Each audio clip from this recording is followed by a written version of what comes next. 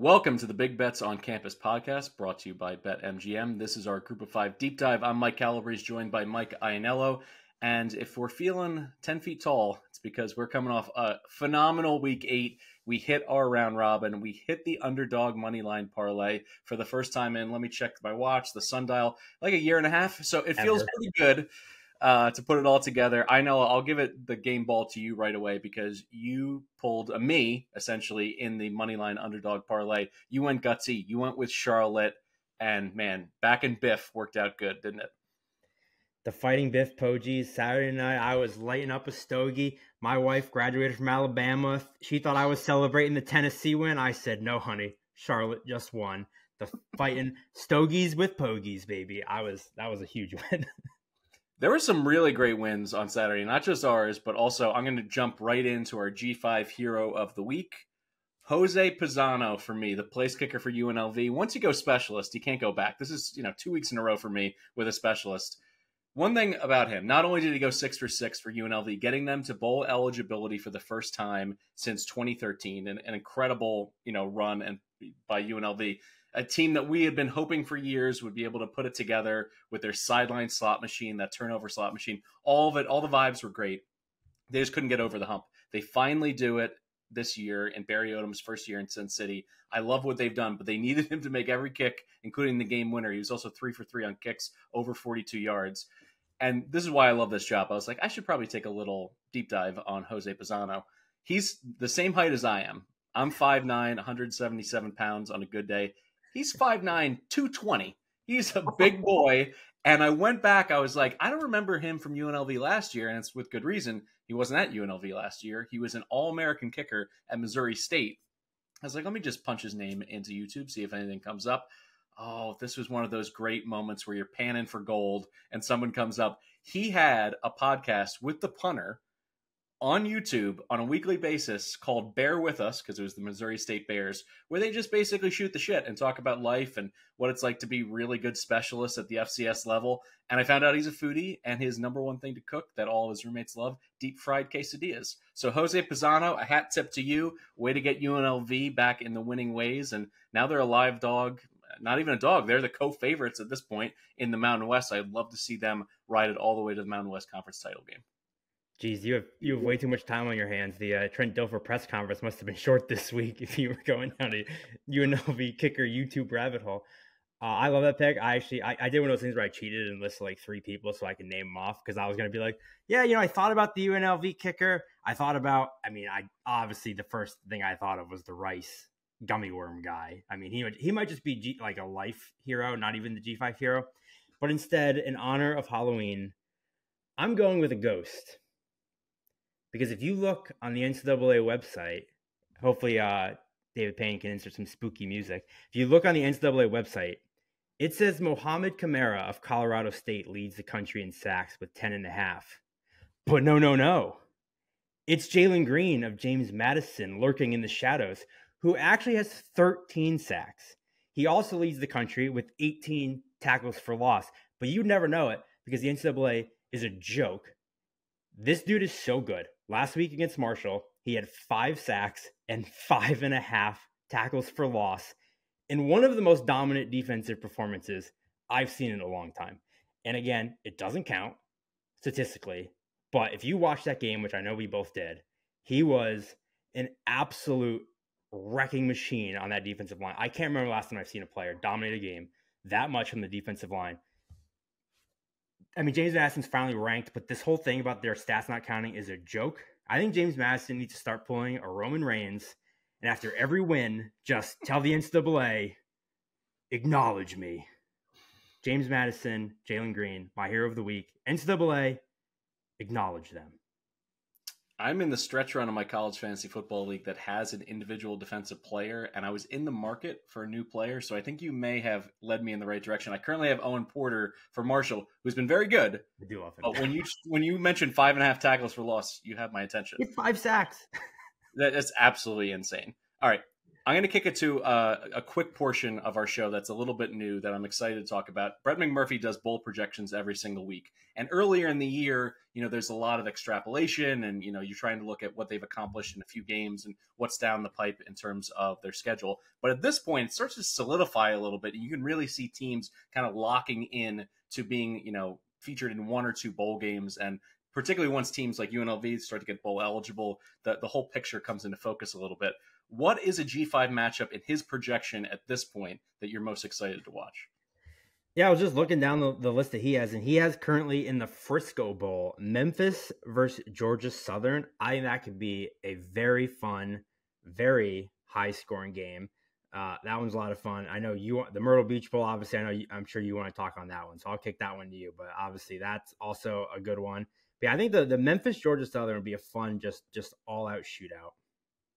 Yeah, essentially when NFL fans are like, oh, college should be closer to the NFL in terms of the postseason structure, I've always, rallied against that. But when you look at these minor, in, air quotes, bowl games, and you get a Myrtle Beach Bowl matchup between a potentially nationally ranked James Madison, who would move in if there's not enough bowl eligible teams. And currently in Brett's, breakdown at this point, there's 2 holes, which means not only would James Madison move up, but also Jacksonville State, which is awesome. And then in that matchup, they'd be taking on Toledo. That would be a matchup I would be really excited to watch. I know that I've thrown a lot of shade at Taquan Finn, but being able to see this James Madison team on a national standalone island game, I think would be really exciting. So I'm hoping that comes together for the Dukes. Also, wait, here's one more I just noticed. December 23rd, Calabrese. Which game would you rather watch on December 23rd? South Alabama against Jacksonville State or Utah versus Iowa? Oh, man. I guess I'm going with the first one. I think it's because I had higher expectations for South Alabama at the beginning of the year, although they're putting it together a little bit more week to week offensively. Yeah, we may talk about that game. We may talk about them a little bit later. All right. BBOC is presented by BetMGM. Use bonus code ACTION when signing up to get a $1,500 paid back in bonus bets if your first bet loses. For new users in Arizona, Colorado, Illinois, Indiana, Iowa, Kentucky, Louisiana, Maryland, Massachusetts, Michigan, New Jersey, Ohio, Pennsylvania, Tennessee, Virginia, West Virginia, and Wyoming. Terms and conditions apply. Must be 21 or older. Gambling problem? Call 1-800-GAMBLER. All right, let us now turn to best bets. As I mentioned last week, we were white hot. We did split our best bets. And as you like to say, sometimes it's a little bit of gamesmanship. You're moving the pieces around the chessboard. Is this really my best bet? Do I want to save it for the round robin? I'll get us started here. This bet is absolutely my best bet of week number 9. I love this one. You have a UConn team leaking oil, traveling to Chestnut Hill to take on the Eagles. BC laying under the key number of 2 touchdowns, minus 13 in this spot. UConn has waved the white flag. The season is over. It is toast. They are 1-6. They just lost on homecoming to USF 24-21. They got roadies coming up against Tennessee and James Madison after this one. They're not winning out to get bowl eligible. It's over. Meanwhile, BC now 4-3, probably the most low-key winning team in the Power 5 at this point. No one's talking about them, which is perfect. They've been pretty great since mid-September. Remember, they nearly upset FSU at home. They only lost that game by 2. Now they've won 3 in a row, winning 2 on the road at Army, at Georgia Tech. The Georgia Tech win, to me, was an absolute statement win.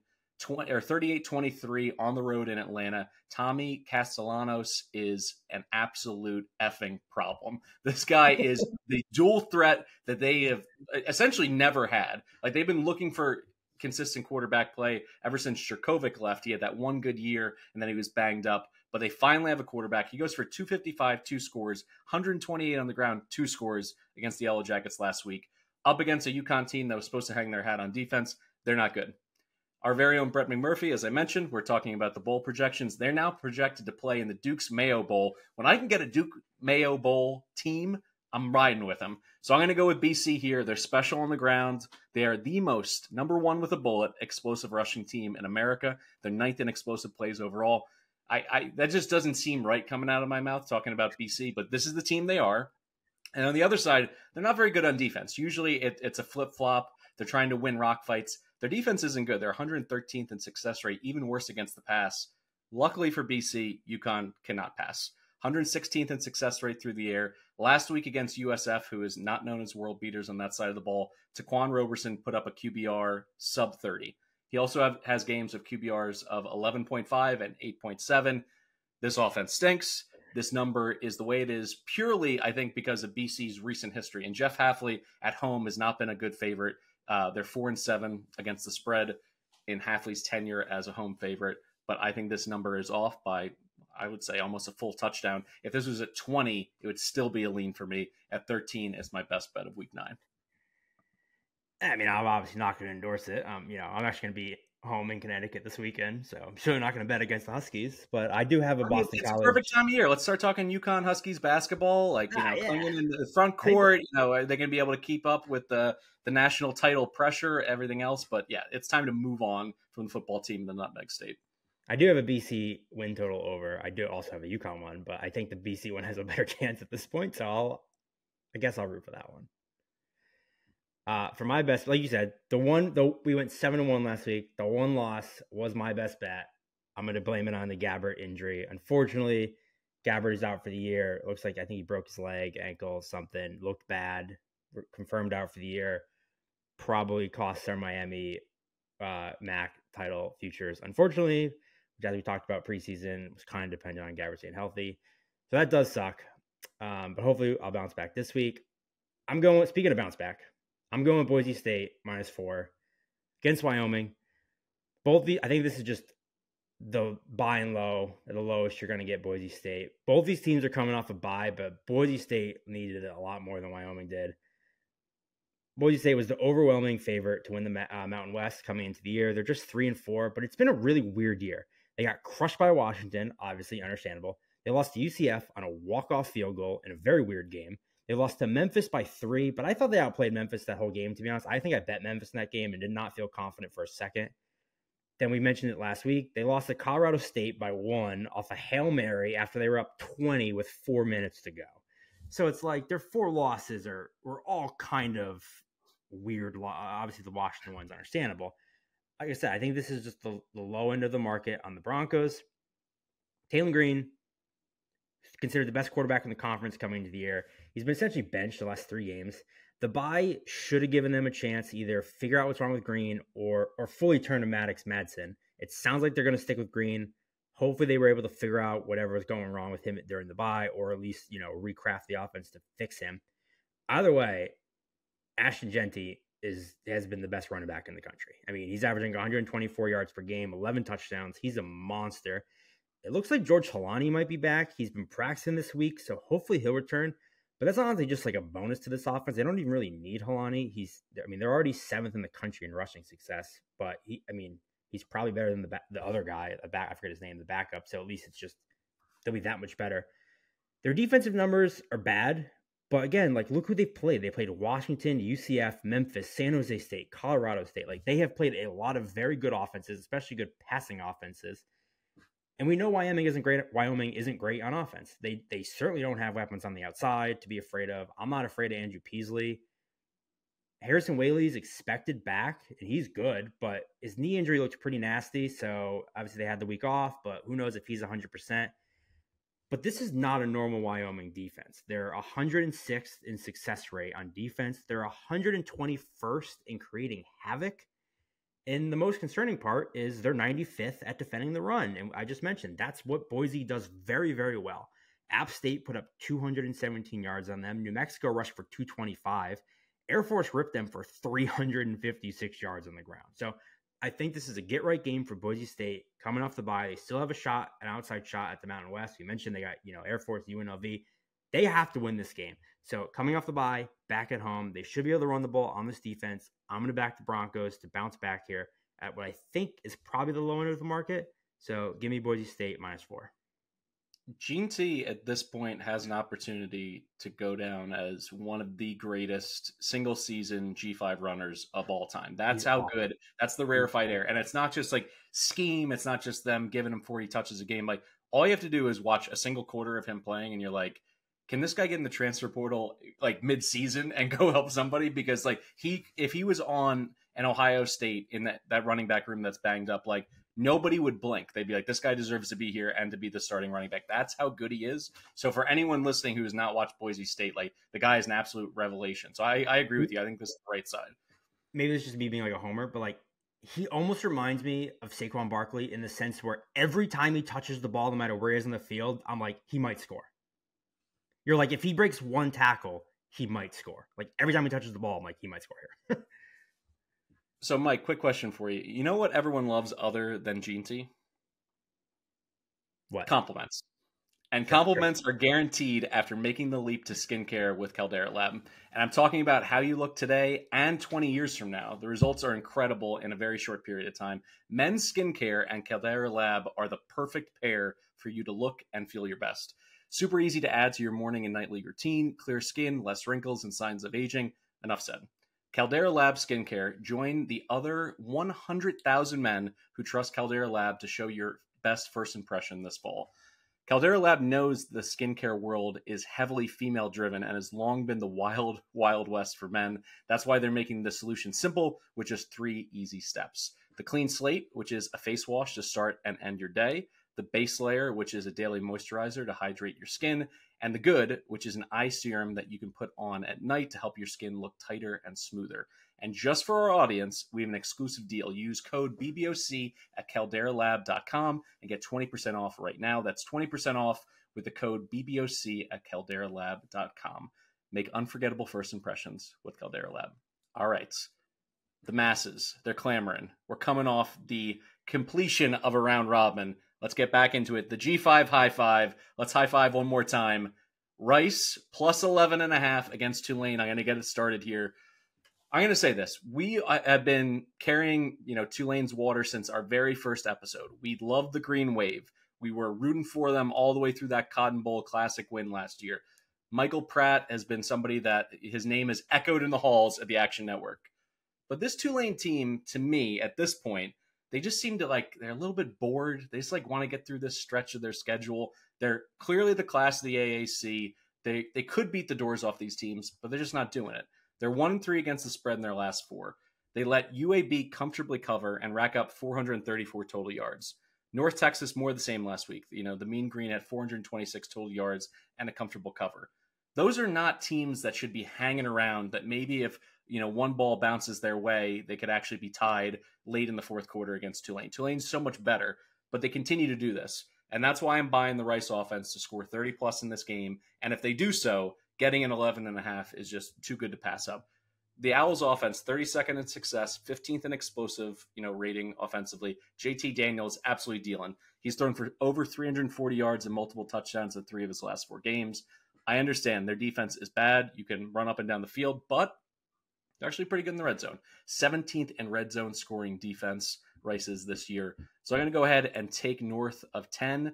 I like it any number above 10. It's 11.5 right now in the market, but there's just something about this Tulane team, and it makes sense to me from a human element of it, which basically says, we already proved last year that we were a bona fide top 15 team by beating USC.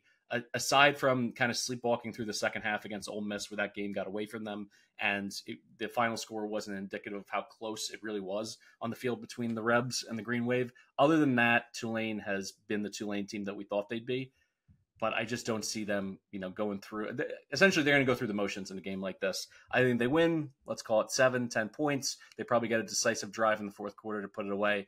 But at this point, I'm kicking myself. I didn't take North Texas last week. I'm not going to miss the opportunity with this Rice offense. Yeah, I think this is one of those games. I feel like I've been wrong about. I feel like I've bet against Tulane 3 times, been wrong every time. And I bet on them against UAB and lost. So I'm going to stay away just almost for your sake. But I feel like this is one of those games where you'll know if this will cover immediately, because I feel like JT Daniels is either on or he's really off. This is one of those games where late in the fourth, Rice will be winning by 3, and you're okay, either Tulane's going to score and win by 4 or lose, or JT Daniels throws 2 early picks and Tulane wins by 30. I think this is one of those games you'll probably know pretty quickly. Yeah, I think that's fair. I will toss in the Rice offense on the ground has been, I know the competition is not anywhere near Tulane, but they have been able to hit some plays and score some rushing touchdowns. So it's not Dean Connors what did they play? Tulsa last week? I don't know. Dean Connors torched whoever they played last week. Yeah. All right. We mentioned it earlier when we were talking about the bowl game. And I'm also going back to the well here. I'm taking South Alabama -10 against Louisiana. As I said last week, Louisiana's just not that good, and their wins are pretty weak. And we double dipped on the Georgia State win. I won my +3. You won your money on underdog. I think South Alabama has been able to get their swagger back over the last 2 weeks. And yes, they've played two crappy teams, but again, I don't think that highly of Louisiana. And at the end of the day, the way you kind of have to judge some of these games is like we've seen it even at the Power 5 level. Everyone talks about like the non-con. It's like, okay, if you play crappy teams, crush them. And over the last 2 weeks, South Alabama has outscored ULM and Southern Miss 110-10. Like that is good teams whooping bad teams. And this is a team we picked to win the Sun Belt before the year. And, you know, we saw them go on the road earlier and crush Oklahoma State. That looks better and better as Oklahoma State's playing well. They lost a bad game to Central Michigan, bad loss. But, I mean, they outgained them by 150 yards. And they lost with 13 seconds left. And then they lost to James Madison, who's the best team in the country. So it's kind of like, is their schedule that bad? I think Carter Bradley has really gotten his confidence going, and Damian Webb is running like a man possessed. He has 12 rushing touchdowns this season, second in the country, only behind Blake Corum. The Jaguars' offense is 11th in the country in explosiveness. Like I said, they've scored 110 points over the last two games. They are humming. And we know this Louisiana defense is horrific. They're 120th in the nation defending the run. Webb is going to run all over him. And the only thing the Raging Cajuns have been able to do well is run the ball. And the South Alabama defense is 28th in the country against the run. Their defense has really been terrific since Kane Womack took over. And they're really good at preventing finishing drives. So even if Louisiana is able to move the ball a little bit, I don't know how much they're going to score. South Alabama played last Tuesday, so they basically have a mini bye week. They had an extra 4 days to rest to prepare for this game. I think the Jaguars keep rolling here. And like I said, I'm just going to continue to fade Louisiana because I don't think they're that good. And based on what I've seen from South Alabama, they look like the team we thought they were at the beginning of the year. So give me the Jaguars -10. I think they run away here. It's a pass from me just because watching the Georgia State game, you know, Georgia State raced out to a 20-0 lead. Then Granger gets banged up. He plays in the second half. He's clearly limited. They kind of went in a shell offensively. It almost cost them. I was impressed with Zeon Christ. That was his fourth career start. He kind of seems to me like a Sun Belt, like poor man's Anthony Richardson. Like when you look at what Napier did at Louisiana and then bringing that to Florida, you can just see the scheme doesn't allow him to show his full skill set. But there were some times he was shaking people in the middle of the field where defenders were full on diving in the wrong direction. Like he has gobs of talent. So I think if it's a situation where maybe a backdoor cover's on the table and they just like, you know, let him open it up a little bit, he has a huge arm. He can make big plays. He can also turn the ball over as he did critically at the end of that Georgia State game. So he's clearly a very raw player, you know, just in the first few starts of his entire career. But that's the only thing that gives me pause because I agree with everything you said on the South Alabama side of things. Like their big three, wide receiver, running back, quarterback, it's all humming. So I do see them scoring a lot in this game, but I'm just a little bit concerned because Zeon Christ, I think, is a difference maker that we'll probably talk about next year as, you know, they reposition themselves as a real threat to win the Sun Belt West. Real quick, just take a little step back. Do you still think South Alabama wins the Sun Belt? I know we both were on them preseason. Do you still think they win it? I think Georgia State, if Granger is healthy, they're the pick that I think is going to get there because they're the beneficiary of James Madison not being able to go to the title game. I think if they can get there, that's a team I would prefer to back over South Alabama. But I do think at this point, they're probably going to be the representative from the Sun Belt West. Troy's playing better too, but yeah, I agree. All right, I'm going to go with a team here that you alerted me to last week, and it's fading the East Carolina Pirates because they are an absolute corpse. They're so bad. They are just, this is an old school Sega Genesis, hit the reset button, like the season didn't go right, just like forget it, walk away from the system. They're god-awful, and now UTSA is totally reborn with Dr. Frank Harris back in the saddle. They have an interesting running game to go with Harris. Kevorian Barnes and Robert Henry are both clicking, so it's not all on him. They're not nearly as explosive as they were with Zachary Franklin last year at wide receiver, but they have scored 126 points in 3 AAC games lately. That's 42 points per game. And they're up against an ECU team that can't move the ball at all. This may be the worst FBS offense. Like you teased that last week, and then watching the condensed game against Charlotte, there's not too many highlights to show in that condensed version. They're 130th in success rate. They had two quarterbacks throw 32 passes against Charlotte. Guess how many passing yards they had in that game? I know you had a vested interest, but did you see how many passing yards they had? I don't remember. I think it was like 56, right? Something like that.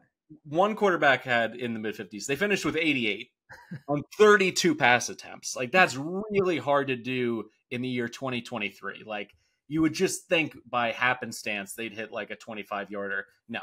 They can play defense strangely well. That's the only thing that gives me a little bit of pause in a game like this with UTSA laying 19. The Roadrunners. But they're better against the run on defense. That's true. I think arguably overall they're a top 3 AAC defense, which is like a huge, half team situation. But I still see UTSA probably scoring 28, 31 points. And I don't see more than a touchdown for the Pirates here. UTSA at home in the Alamo Dome. I think they're rolling. They're moving towards another conference championship. So I'm going to go with the Roadrunners. Meet. Yeah, they ECU had 127 total yards in that game. Against Charlotte. It's like, at this point, UTSA has just flipped the switch. They're worse than Kent State. They're worse than Kent State. Yes, I agree. I know that Bill Connolly and his SP rankings of every team from the number one, the FBS, all the way to NAIA has Kent State as the worst FBS team. No disrespect to Connolly, the godfather of college football advanced analytics, but no, this season they're definitely worse on offense. Like maybe you make the argument ECU's defense puts them ahead, like barely ahead of Kent State, but Kent State definitely has a better offense than ECU does. Yeah. All right. What else you got for the round robin? Speaking of lack of offense, it worked last week. We need to like coin a new segment, just Mike's miserable Mac unders. I'm going back to the well. Womp womp womp womp womp. It's like, you remember that like Mike Superstart show? It's just like the depressing version of that. It's just Mike's miserable Mac unders. Western Michigan, Eastern Michigan, under 46. 46 is nuts. This should be 41.5. I've taken 42, 41.5. You're giving me a 46? I mean, what are we doing here? Eastern Michigan's offense has been a mess. You actually were saying earlier that like you don't want to watch this team. You probably won't have to, because I don't even know that they will make a bowl. Austin Smith, 6 touchdown passes, 5 picks. He's completing 56% of his passes. Samson Evans is not the same back. He's averaging less than 50 yards per game. Eagles are 121st in success rate, 132nd in explosiveness. They get 0 big plays. The defense isn't terrible. They're actually 5th in the country in success rate against the pass. I don't know how it's true. It's probably one of those stats where just like they haven't played anybody and nobody feels the need to pass the ball. But they're not great against the run, but they also don't give up big plays. So I kind of am not super worried about the defense. And Western Michigan also stinks on offense. They've started 3 different quarterbacks this year. I believe they're currently going with your boy, Hayden Wolf. Play the drop. The Wolf Pack is riding again. Your boy from Old Dominion. I know you loved him. All 3 quarterbacks have been bad. So I'm like, we're not really afraid of Hayden Wolf. No offense. Wolf Pack for life. They generate no big plays on offense. They lost their entire offense to the portal last season. This was a complete start over. Their defense isn't great, but like I said, I think this is just another gross Mac under. I looked, it's going to be like 8, 9, 10 mile an hour winds. It's actually supposed to be pretty nice this weekend, but it's a Mac. It's probably going to be gross and windy just because it always is. It's also hard for us to make Mac picks since we record on Tuesday night. And next week, baby, Halloween, midweek Maction is back. So I had to get one last Maction under while we still can get him on the pod. But next week, Mike's miserable midweek Maction unders are back, but we're going to take one more on a Saturday. Give me Western Michigan, Eastern Michigan under 46. If you're one of those lucky people that have like the TV setups in your man cave with like 3 TVs, if you bet this game, just go ahead and angle that TV right into the corner away from you so you don't have to watch a single second. If you're at a sports bar and for whatever reason they have ESPN Plus on with this game, just request that they put on the Home Shopping Network. Like, don't watch a second of this game. I think this is the right play. I think you just have to ride out these unders until it stops spitting out winners.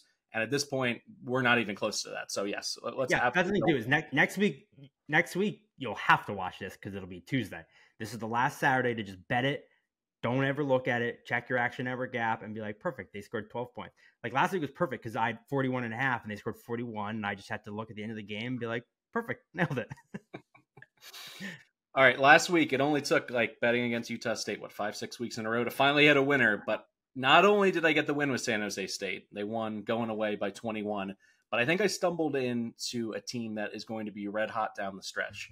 As we know with the Spartans, they never retreat. They never surrender. They're laying 10 at Hawaii, and I'm calling it right now. They're winning out. They were left for dead at 1-5. I think they're going to finish the season at 7-5, and potentially on tiebreakers, maybe get into the Mountain West title game. That's how bullish I am on San Jose State. Last 2 weeks, they murdered New Mexico, 52-24. As I mentioned, they dominate Utah State by 21. Kyrie Robinson is averaging 149 all-purpose yards and 7 touchdowns in those 3 games. And the defense that was a total mess under Brett Brennan has forced 7 turnovers in the past 3 games. And after being one of the least disruptive teams in the entire country from a Havoc perspective, they got 15 TFLs in the last 3. A lot of this was predicated on the fact that they had that brutal opening schedule. They had USC, Oregon State, Toledo, Air Force, all these teams that have either been ranked or, flirted with being ranked for most of the season. Hawaii is nowhere near any of those teams. Hawaii's trash. Their defense can't stop anybody. 4 straight games, they've given up 40 plus. 3 straight games. UNLV, San Diego State, New Mexico. So Hawaii's offense, don't get sucked into, the run and shoot. They are going to be able to score points. I understand that San Jose State's not going to pitch a shutout. They'll probably score 20, maybe let's call it 28. San Jose State's going to keep this 40-point string going. They're going to pump it in. And just a PSA, I know that there's a lot of rumors and myths about betting on the Hawaii games, dating all the way back in the Action Network archives to 2003. Hawaii couldn't be more mediocre against the spread at home. They're 66, 67, and 5 against the spread. Also, as a home dog, dead on 50%. So no Big Island advantage. Shout out to Kona Brewing Company. No Big Island advantage whatsoever. I'm going to go ahead and play the Spartans here at laying 10. Also, have you looked at some of the names on the San Jose State roster? Half these dudes are from Hawaii, so it's like a homecoming for them. They're probably going to have more of their family in the stands than Hawaii's fans. I agree with you. I love this play. I think, I was high in the Spartans preseason. Obviously, that didn't work, but I do think they're hitting their stride. Their offense is really starting to click. They've kind of been struggled with, I think they struggled off the bat with what's his face, Justin Lockhart, kind of being out for the year. But they've kind of that Nick Nash converted quarterbacks and playing really well. I mean, I don't know about the win out. Looking at the schedule, I mean, they got Fresno State, UNLV. I'm calling it right now. It's crazy, but I just have this feeling. I'm calling it right now. You can go ahead and lock this in as my best bet in 3 weeks, November 18th. They are going to smoke San Diego State. So go ahead and pencil that one in for me. Yeah, I like it. I agree. I actually texted you saying that I was going to take this if you didn't. So I definitely this is my favorite play of yours this week. I love this one. All right, we are now on to the G5 Moneyline Underdog Parlay. Feeling pretty good, feeling fresh after hitting it last week. First one on the season. It doesn't fully wipe away all the red on our sheet in this segment of the program, but it gets us pretty close to even. Pretty close. So at this point, let's play with some house money. Let's get it working. House money, house credit at this point. Let's hear yours first. I want to see if I'm playing the Calabrese role with the long shot, or if it's vice versa. Certainly not me. I'll be honest. This was the hard. I could not find even a remote one I like. We gotta have some sort of music to play here after this. I'm going so wimpy. I'm ashamed of myself. Go ahead and boo me. Oh, this is gross. Give me New Mexico plus 100 against Nevada. I don't even know if that's legal. I think it's legal. I think that's fine. It's below the minus 110 threshold. And to be fair, mine is plus 280. So it's going to be a decent payout.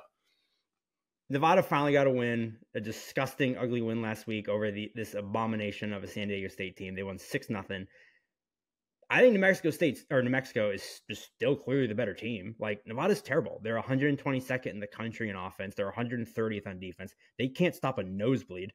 Their quarterback has 2 touchdowns all year, 6 picks. Their offense is terrible. New Mexico's offense looks pretty good. They haven't played anybody, but they're 30th in the country in success rate. They're 25th in explosiveness. Dylan Hopkins, 10 touchdowns, 4 picks. They run the ball really well with Ja'Cory Krosky-Merritt and Andrew Henry. Henry's been kind of in and out of the lineup. He came back last week at 100 yards. Look, it's easy to say New Mexico's only beaten bad teams, but Nevada's a bad team. They're a really bad team. And I think at no point in this year did I ever think Nevada was better than New Mexico. So I don't even care that, it's in Nevada, but what's that home field advantage worth? Half a point, maybe. So at the end of the day, I was looking through it and I just looked at this game and I said, I think New Mexico wins this game, and they're the underdog. So I'll take them as the little small pup here. I don't know. There's someone in the water. We used to clearly, between me, you, and Stuck, be like a Maction podcast, flying the flag. We had like the Skull and Crossbones. There's only two MAC games this week, so it's a weird one. But like we're kind of switching over to becoming a Mountain West pod because this is my underdog. I like UNLV plus 280 to upset Fresno. Listen, I am not going to sit here and say the Fresno's not a good team. They're absolutely a good team. I like their defense a lot. But they are propped up by wins over Purdue and Arizona State, which a month ago everybody was like, they got these Power 5 wins. Purdue's 2-5. Arizona State's 1-6. Neither of them are any good. Fresno lost to Wyoming. They needed a touchdown in the final minutes and an interception at their own 9-yard line to escape Logan, Utah with the win against Utah State. What I'm saying is they are both good and they're beatable. And UNLV couldn't be riding higher. As I said, first time they're bowl eligible in a decade. And it's pretty rare for me to look at Colin Wilson's power rankings and take issue with where they're slotted. He has Fresno State 64th. That's within about 4 or 5 slots of where I have him. He has UNLV 103rd. UNLV is not the 103rd best team in the country. Absolutely not. UNLV is a good rushing team. They're 13th in explosives on the ground in Brennan Marion's go-go system. Defensively, they can stop the run, which is critical against this Bulldog team. Fresno, it's probably going to go with Logan Fife again. I think Mikey Keene's questionable or a game time decision. I just pulled it up. Tedford on Monday said no clear updates on Mikey Keene. I think it's going to take the full 2 weeks to figure out where they are. Him and Lavelle Bailey, who's probably their best defender, well, one of their best defenders. So that's yeah. So if we get Logan Fife, he's okay. He's nothing special. He's a jag, just a guy. So they're going to rely on the run game, and I know UNLV's decent there. And then when it comes down to special teams, we talked about Jose Pisano just making every single kick. S&P Plus has UNLV's special teams 32nd, Fresno 56th, a slight advantage there. And as a true Mountain West junkie, I'm going to have a little coming out party for me here. I am an absolute Mountain West junkie. I love staying up the Friday nights, Saturday nights, watching these games. And, the Pac-12 is going away, so this is going to be the Mountain West after dark. UNLV always plays Fresno close when they visit the San Joaquin Valley.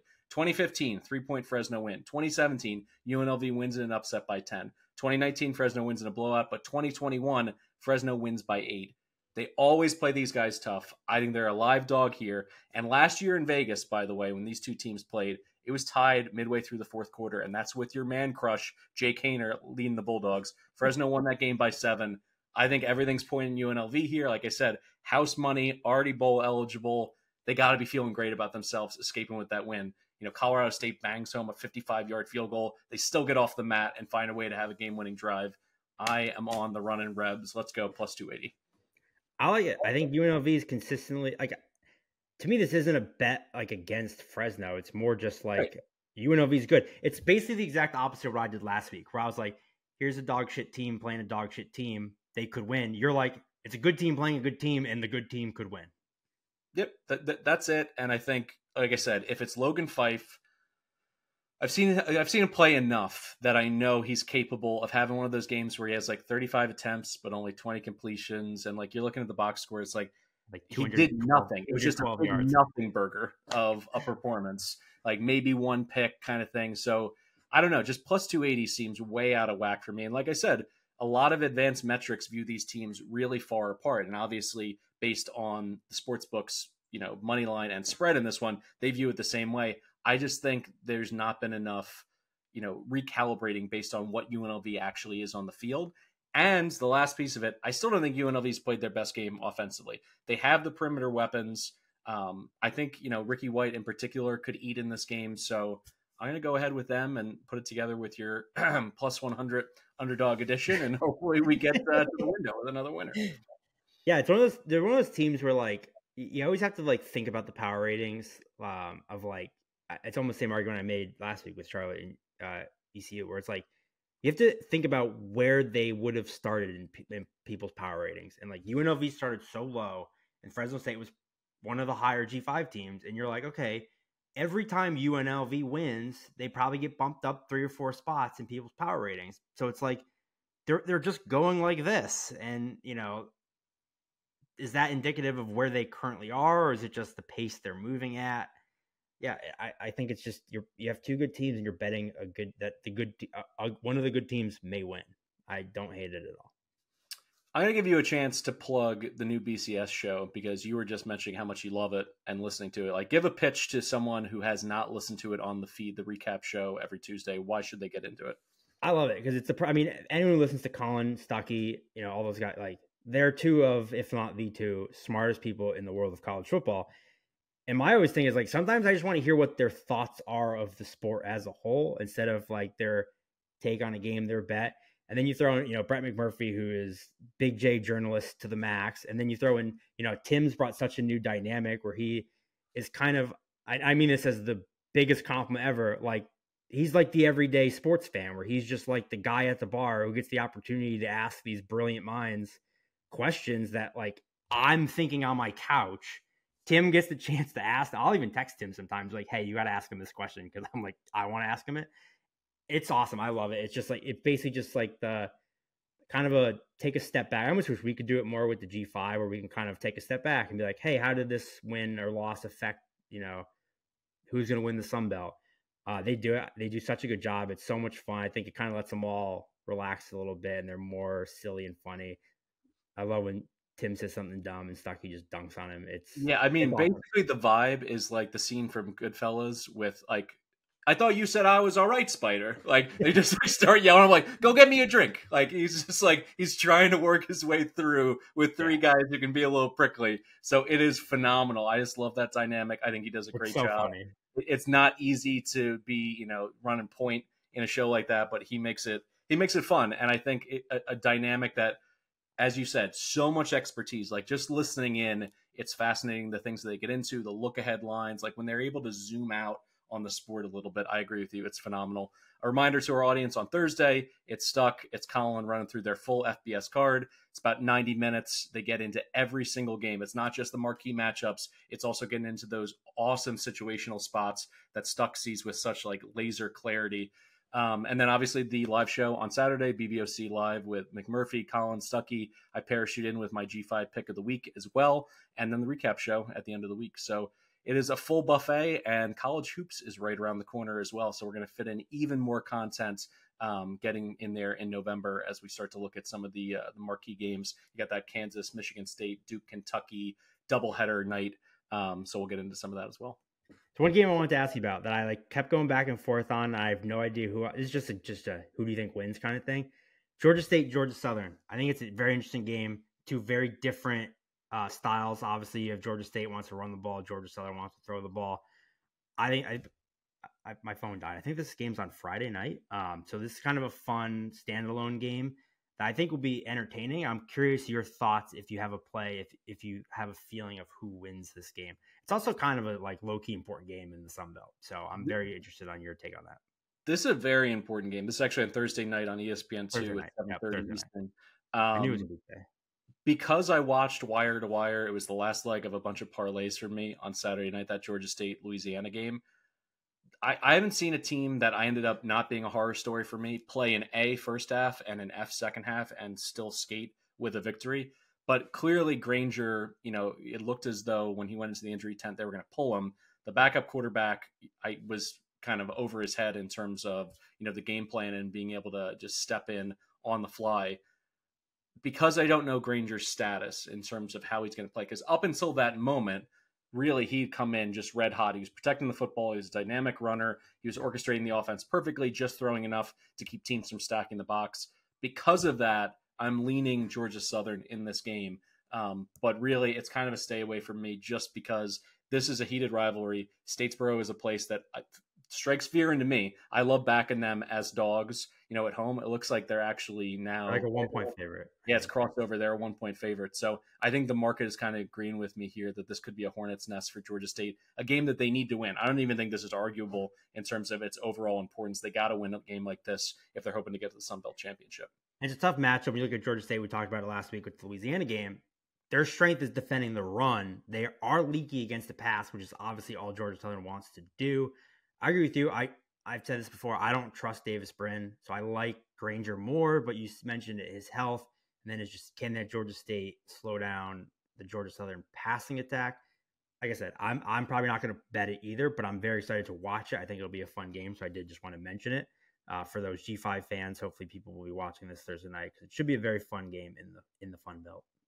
Last one, cutting room floor for me. Sun Belt West, we talked about South Alabama, but Troy, Texas State, the winner there has an inside track to at least make it interesting, if not take the Western Division title outright. This is interesting to me from a total perspective. I haven't played a lot of totals in the last few weeks, but I like over in this spot because I think Texas State's defense is just not very good. Sitting at 53.5, plus GJ Kinney got a bye week to look at this Troy defense that's been gradually improving week over week over week. Can he get the offense firing up again with TJ Finley, Mahdi at running back? Like, he's got a lot of weapons. He clearly has presented a diverse offensive package on film. So it's got to be difficult for Troy to break this thing down as well. I think over's the play here. It could be something if I'm looking at the kickoff time. Yeah, it's 7 p.m. If I'm having a good start to the Saturday, I think I'll just tag this on as one extra play. Yeah, Troy's been running the ball really well with Vidal recently. They finally got him going. The only one I had, I don't know if I'll play it, is SMU starting to get into that flex their muscles. Minus 20 against Tulsa at home. They might. We saw them truck Temple. I think they're the type of team that I think can run it up quickly. So it's a big number, but that one kind of piqued my interest a little bit. Where the Stone Age is really starting to get rolling here. I agree with you on offense with the Stone Age. Defensively, like Temple not having EJ Warner, it's like they had no offensive game plan whatsoever. So, like, yes, it was impressive that they won, the way that they did, but I wouldn't put too much stock in their defensive numbers. And I think Tulsa offensively, depending which quarterback they go with or if they play both, I think they could be a little feisty in that spot. So I'm glad that was that's kind of why I stayed away, to be honest, but I thought of it. All right, for Mike Iannello, I'm Mike Calabrese. This has been the Group of Five Deep Dive under the Big Bets on Campus banner, brought to you by BetMGM. Thank you so much for listening. Please, as a reminder, subscribe, unsubscribe, subscribe again. Leave those 5-star reviews. As a reminder to our audience, if you hit us with a 5-star review, mention us by name. Happy to throw you a $10 parlay of your choosing. I'm going to kind of force your hand and make you use some of our picks, or at least G5 picks. But it makes for some fun interaction. I'm happy to do that. Slide into my Twitter DMs at East Breeze, and we can get that done for you. All right, that's it for us. Enjoy the weekend. And as Iannello pointed out, midweek Maction back next.